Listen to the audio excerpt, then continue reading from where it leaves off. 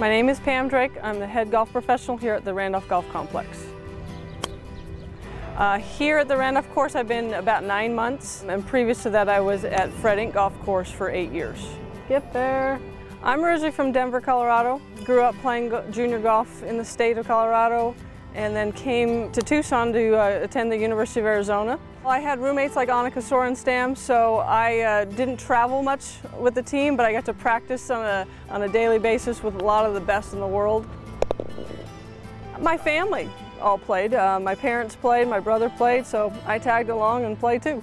What I like about golf is the competitiveness, but it's all on you. You don't have to rely on team members and whatnot to play. You can come out and play by yourself. If you have a bad shot, you only have yourself to blame. For perfectionists, it's very difficult. They figure they're athletic, they can just, looks easy, the ball's just sitting there, that, they can do it. If you're just beating yourself up over every shot not being within 3 feet of the hole, you're probably not going to enjoy it and last very long.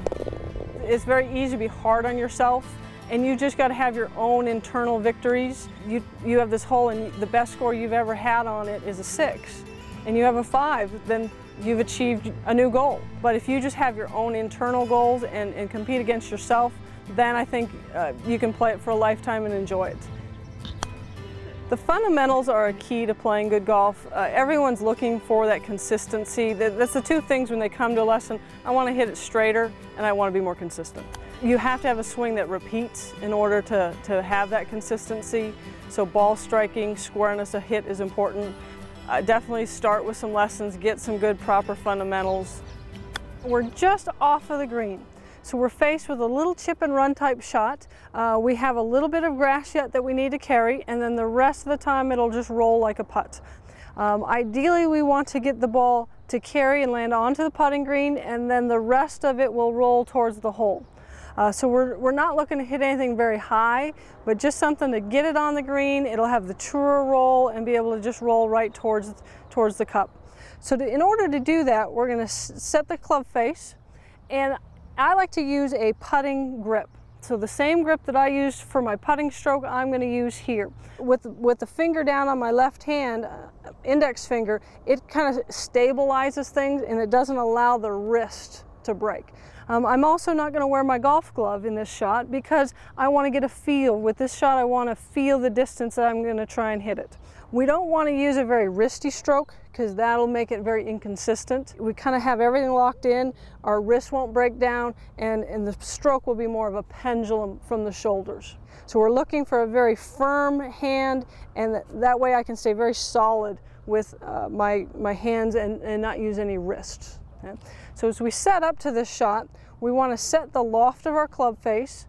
We're going to position it kind of towards the back of our stance. Okay. From here, we're going to have our weight leaning towards our front leg on our left foot. By having our weight on our front leg, that's going to allow us to hit down into the ball, which will pop it up and then let it roll the rest of the way. So, but we hit all of our chips with a downward blow. Depending on the length of shot that you have, the distance that we're going to hit it is going to be controlled by the amount of backswing that we use. We're looking to hit a lower rolling type shot, so we're going to have our hands more in front of the golf ball, like a forward press, which is de-lofting the club. This would be a standard loft for a sand wedge. For this shot though, we're going to have the handle in front, so now we have less loft in the club face. Our ball position will be towards the back of our stance. Our weight will be towards our front left foot. From here, we can just now make a simple pendulum stroke, get it on the green, and then just let it roll towards the hole. And we want to leave ourselves a nice little short tap in for the next shot. I hope these chipping tips will help you the next time you're out at the links, help lower your scores and make the day more enjoyable.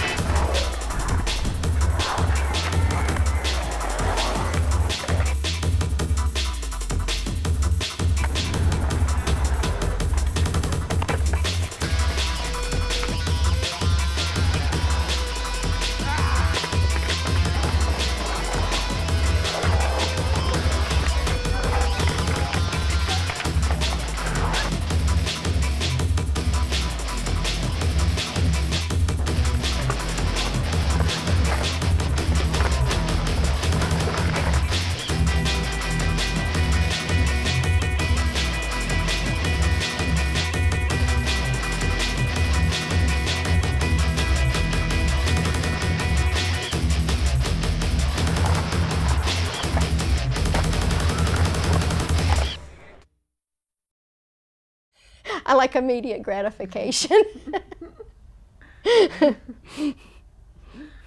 Are we supposed to admit that in life? Yeah.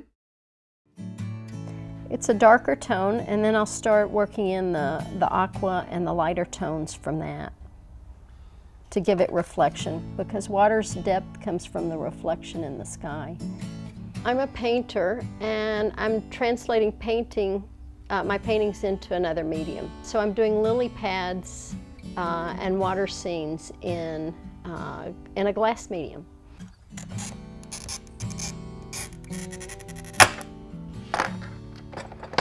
Now I'm working on the water. Here's some water drops on water. I like to expand to different mediums because it opens my mind. And that's really important for an artist, that you don't get into one idea for too long, that you work and you refresh constantly. You know, part of it's a learned technique. I mean, a lot of people think that you're born with a talent and that's it, but it's not completely true. A lot of it's learned. Actually, my father was an illustrator at one point in his life, and he used to take me to the zoo to paint, actually to draw, so he could draw. So I started quite young, and then I went to art schools in different places around the world. Well, unfortunately, I lost him when I was in my 20s, but I think he's always watching me paint, especially in the circus things. In circus paintings, I've got a lot of acrobats and clowns and tightrope walkers, which is kind of maybe a little bit like life. There. That almost looks like a wave, doesn't it? Well, I grew up in Texas, and then I lived in Italy for 8 years, and in New York City for 16 years. And then here. And I kind of look at the desert as being a big sculpture garden. I love the cactus and the vegetation here. You know, I think everybody juggles so many things in life that I look at a circus, and I've always thought it was a paradox or an analogy for how we live. You know, you show one face, if you're a clown, to the world, and another one just to, when you unveil yourself, you're back to normal. Go for that one.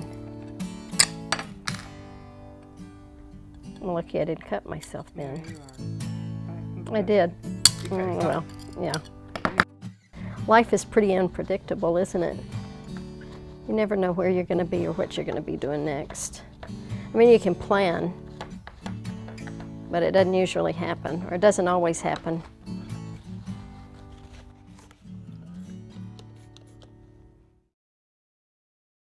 Where'd you get a wig like that? You figure it out. I was born in 20. If you can get that bitter out of there.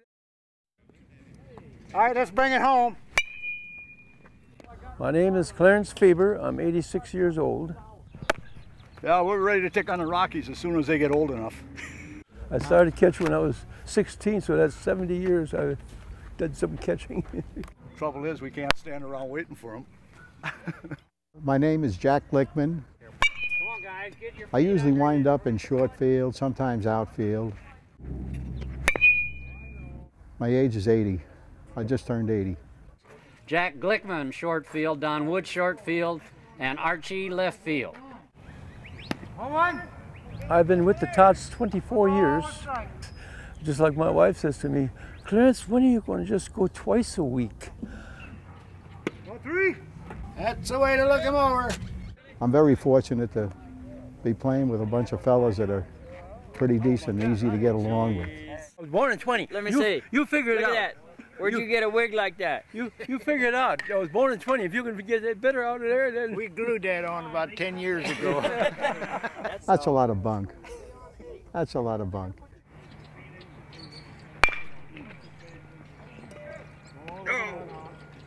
you want to play baseball? All you have to be is 60 years old, and we'll take you on, and you just enjoy it, you know. That's in there. Go! There's nobody that comes out here with any thought of being superior to anybody else. They all come out there and they do the best job they can, and we all get along together. Keep coming. You're on. Watch third, watch third. This organization is a wonderful thing for everybody.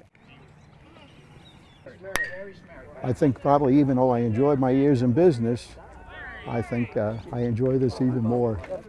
And if I was back in New York, where I come from, I probably don't think I don't think there'd be anything like this around to go to. So I just feel very fortunate to be here. See, he's going there. Go, everybody! And I love the game. Well, it's my life. I got it.